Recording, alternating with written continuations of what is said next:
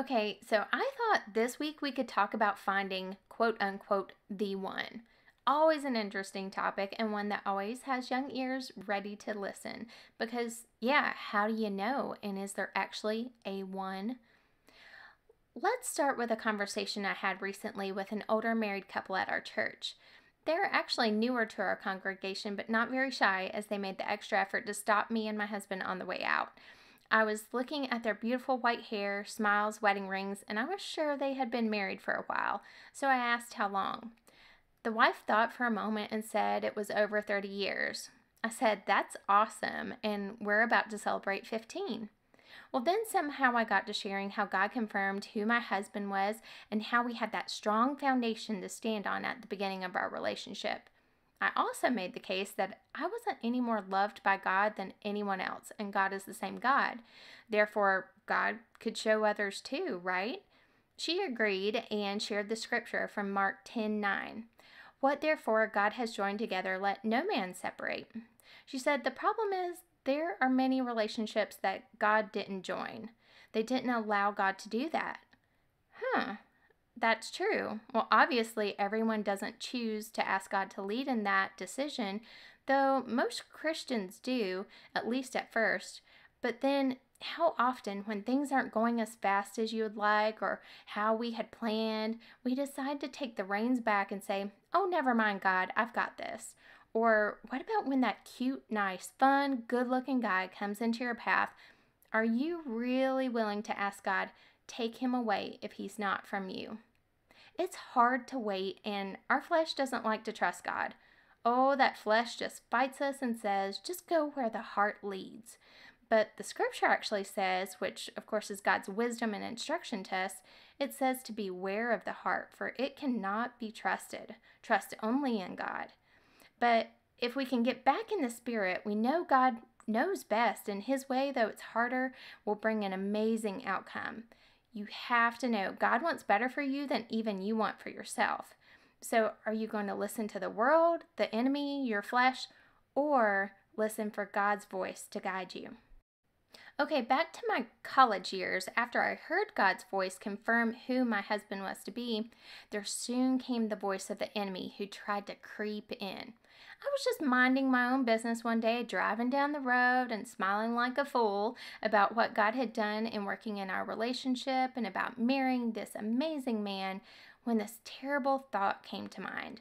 I heard, if all these other relationships didn't make it, why would yours? And this terrible fear gripped me. Then, almost instantly, God's voice of truth answered that question right back and said, because if I bring it together, I can sustain it. And the fear was released. Whoa, that just happened. Satan and God had a battle right then and there over me and over my mind. And you can see who won. Crazy, right?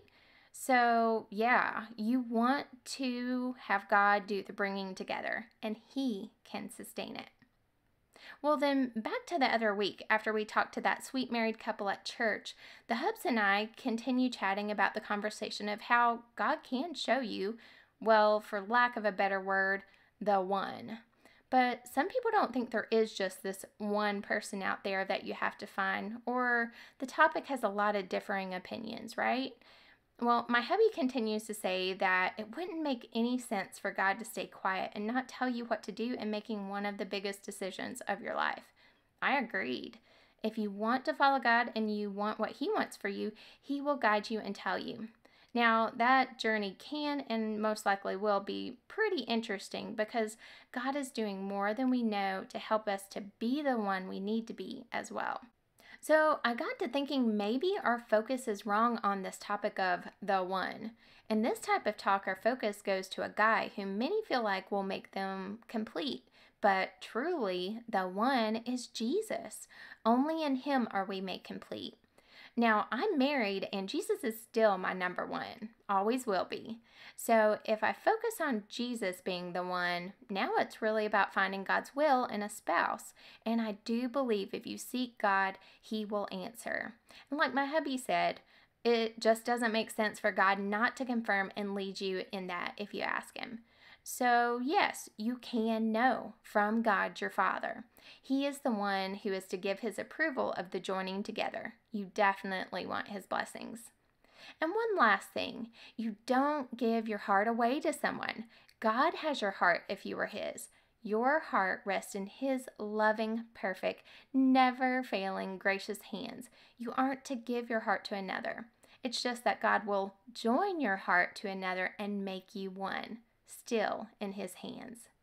Mark 10, starting at verse 8, says, "And the two shall become one flesh. So they are no longer two, but one flesh. What therefore God has joined together, let no man separate." Now, this week, I would love for you to write down what God teaches you from this and share it with others. You have good news to share. Don't keep it to yourself. And make sure and tag us in any of your posts. We would love to share how God is working in your life as well.